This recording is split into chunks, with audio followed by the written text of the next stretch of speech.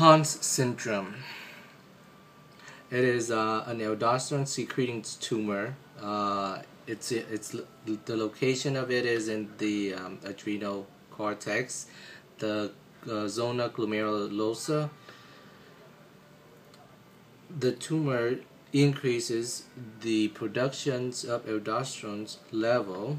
It's increased the secretion of aldosterone production and secreting of aldosterone. So what aldosterone does is that it's gonna go to the kidney and it's gonna like increase the sodium reabsorptions. Increase sodium reabsorptions and sodium chloride reabsorptions, which leads to an increase in the absorptions of water, because water will go wherever sodium goes. So when you reabsorb more sodiums, more water going to reabsorb into the blood. So then we have hypertensions due to hyperaldosteronism. Hypertensions will lead to a decrease in the renin's activity, decrease in the productions of renins, because now we have more high blood pressure, decrease in renin productions.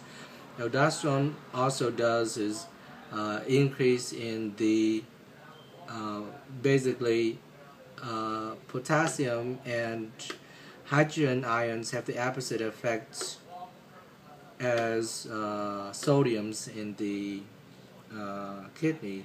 When there's an increase in reabsorptions of sodium, there would be a decrease or a loss of potassiums and hydrogens in the urines, which leads to hypokalemia, and which also leads to metabolic alkalosis. In hypokalemia, would lead to fatigue,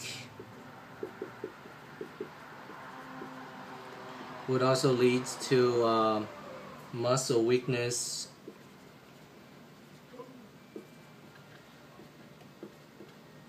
and occasional headaches.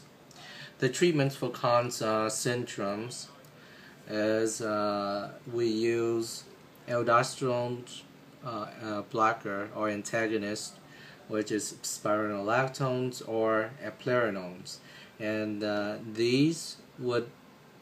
the side effect of these is gynecomastia. So spironolactone is more likely to cause gynecomastia. Eplerenone is a newer drug and it causes less, which is about like 1%, whereas spironolactone would cause roughly 9% of the cases.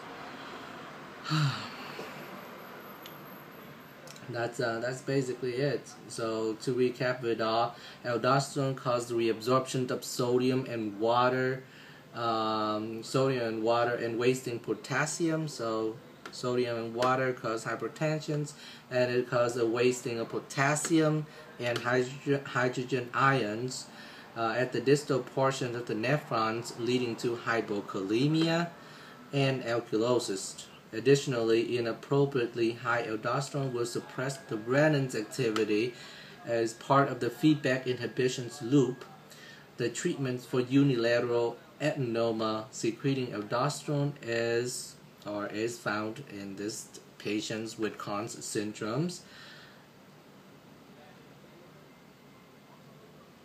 Can be either surgical resections or so you could surgical resect the tumor, or you could use medical therapy with aldosterone antagonists, which is either spironolactone or eplerinones.